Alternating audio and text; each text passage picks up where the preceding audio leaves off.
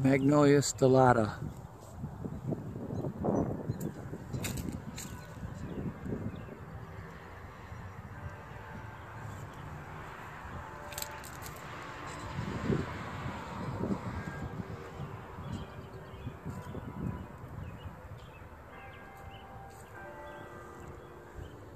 Notice the sepals are much more narrow and pure white than Solangiana. Trees are smaller.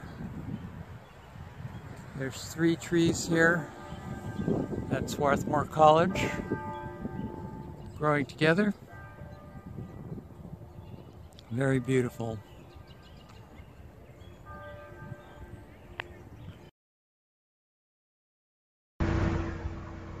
I'm now going to show you 2 pink flowered forms of Magnolia stellata. First one, this one is called Chrysanthemum flora. It's a nice small tree. The only difference is the slight pink in the flower color.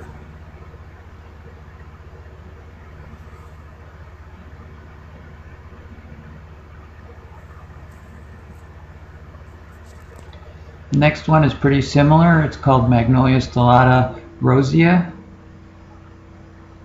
It's fairly similar.